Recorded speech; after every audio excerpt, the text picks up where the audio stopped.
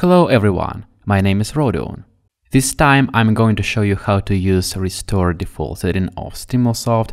Before, you could remove Stimulsoft files using the Explorer in your operating system. Now it is run from the designer. Run the Stimulsoft designer, click the File menu and select the Options command.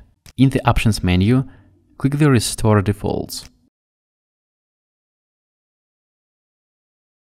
Click the Clear button to restore default settings for each field.